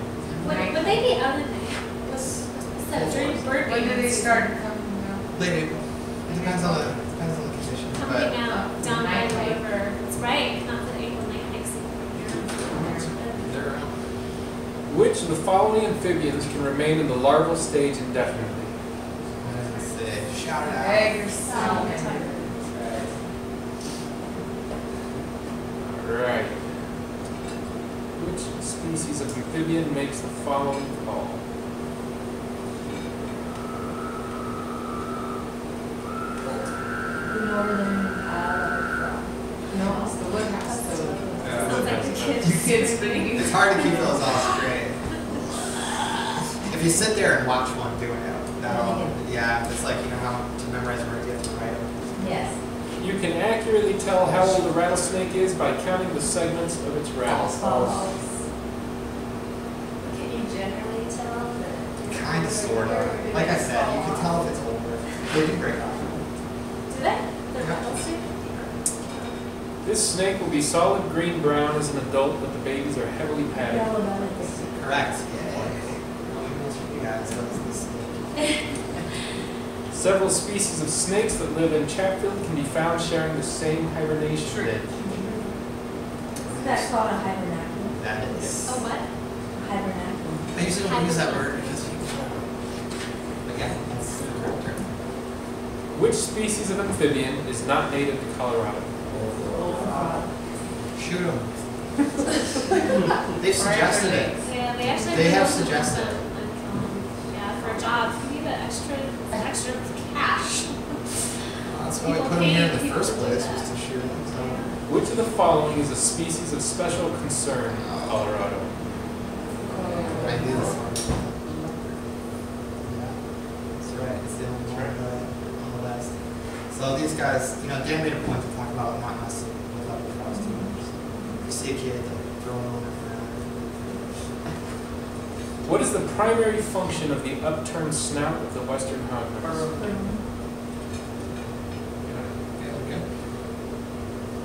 So, go ahead. Go ahead. All the snake species in Chatfield have how many functioning lungs? Did I write that? No, it was a lapse of, so, That's good. I mean, yeah, there's obviously. functioning lungs is one. Right. but They how many have do two they have lungs, but this was just, that's my fault. I'll take credit for that. I was thinking they have two lungs, one doesn't work. I'm kind of right. What species of reptile, one wrong for me, Chatfield can average over 35 pounds. Not a big one. Only the sound. Only snake, that's right. Male or female? Male. Now, Yes. I did not waste my time tonight. Which species of amphibian makes the following call?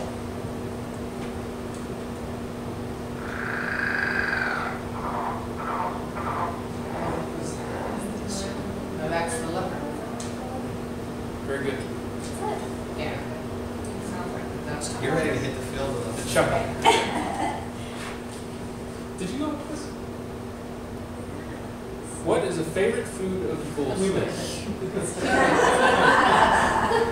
I was trying to keep it light. I was towards the end, you know. that's eggs. Yeah. And that's the end of the trivia. You guys did really well with that. Wonderful. Yes. It's harder than to just sit here and listen to talk. You know, after you guys do this.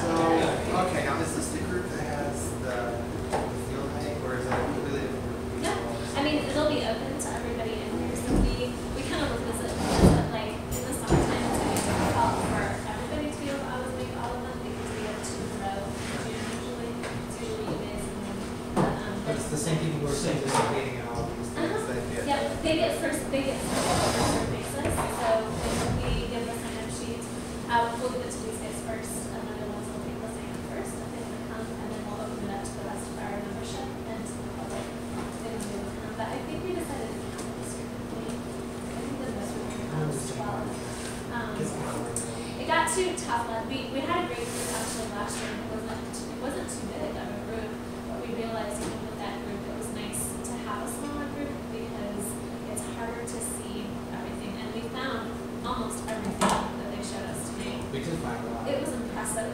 I don't know that we're gonna have that again. I know, that was some serious We stuff. have to talk about it, but Yeah. she has it scheduled for a time of year where I just don't even bother trying.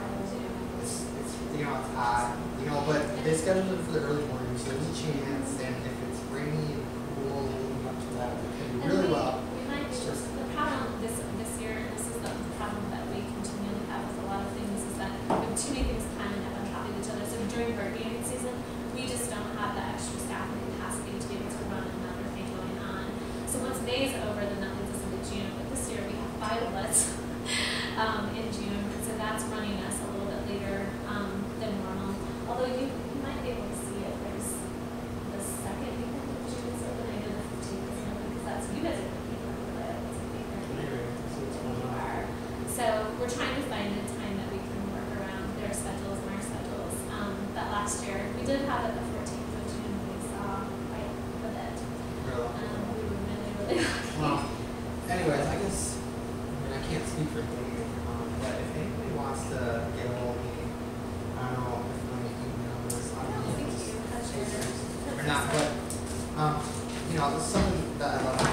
Dan and I, because I'm Sheffield and we can, we love getting out, you know, photographing these things, and we have spent lots of time learning these animals' habits, where to find them, when to find them, that kind of thing. So we're pretty good at it. So I guess, you know, I'm just gonna offer, so I can't speak on behalf of me, but if anybody wants to get a hold of me, just wants to go out and run around for a little bit, try to actually see these Would you things take get a wild. little kid now? Maybe. I love kids, love them. How old are they? Your school age would be like first through fifth. Yeah, maybe. We could do something, or I don't know if she's willing to let us use the building. Maybe we could bring a bunch of specimens in here and do like a short version of this with a lot more live animals for the kids or something like that. But yeah, I mean, if it's a reasonable sized group. I'll take some kids out. You're responsible for injuries. I'll have to draft up some liability. I just never would see it, because it's in the lab, so. Just to learn about the snakes. But yeah, so that's just something that I want to put out there. What you eat. It's hard with a big group, The smaller the group, And the plus, better. another thing is that, the animals kind of take the picture too, because everyone wants some time to take a picture and hold it and all that stuff and try to. They don't go. Take it just okay. I don't know if it's trying to get away. So. Did you make one or not? Yeah, we can put it on the, I can't grab this thing out of there. There's a dry erase board, we can, or maybe we can leave this right on there. Stick it up there. Let's see. And I So yeah, if you want to do something like that, think May. So this is for you guys, and we've asked all of our instructors to make charts, so this way you have a quick guide. His bony carcasses is over here in the box. Oh, that's mine. No, but what animal? Oh, it's actually a brown tree snake thing, but it has that typical skeleton like all the other